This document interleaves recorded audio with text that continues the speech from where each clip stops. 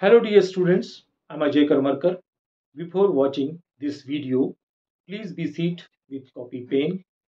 If you find somewhere important, pause the video, note it and proceed further.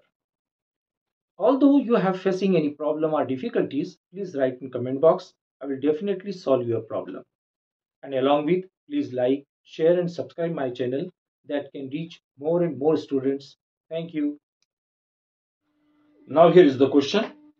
In the circuit shown, the current in 3 ohm resistance is. Here we have given the diagram and there are four options. A 1 ampere, option B 1 by 7 ampere, option C 5 by 7 ampere and option D 15 by 7 ampere.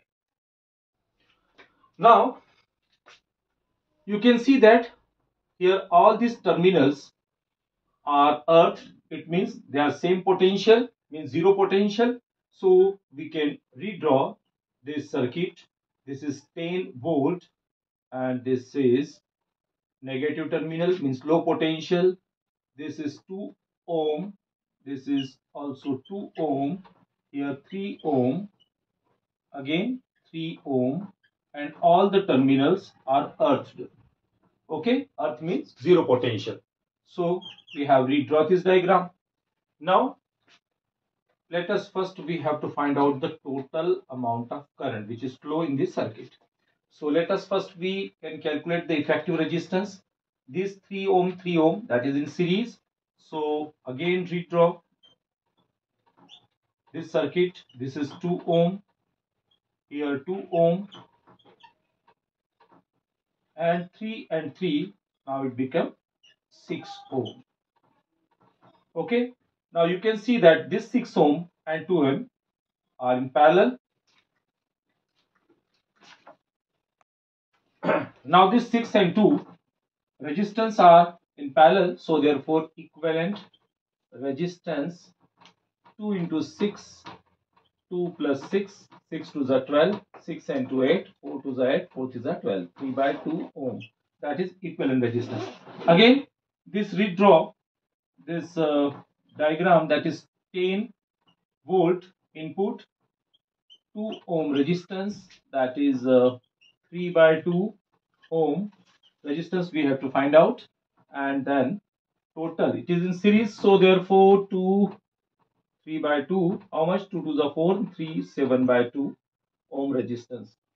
Okay, so here we get equivalent resistance is 7 by 2 ohm and 10 ohm input battery. So therefore what is the amount of current? Then I equal to V by R. Then that is 10 and 7 by 2, that is I equal to 20 by 7 ampere net current. Okay. Now in this question we have to ask amount of current which is flow in this 3 ohm resistance. So by using Kirchhoff's closed loop, here total amount of current to which is connected, that circuit from which is connected to the battery, that is 20 by 7 ampere. So now approaching here at the A junction, now it is distributed in two ways. Let us suppose path of AB current flows, that is I, and remaining current 20 by 7 minus I. Okay. So by using Kirchhoff's closed rule, here amount of AB, there is 6 ohm resistance, so multiply by I, and against direction of the current we can use here minus.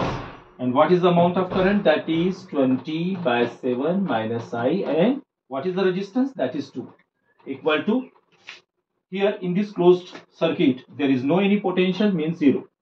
Then 6I minus 2 and 20, that is 40 by 7 minus minus plus, and 2I equal to 0.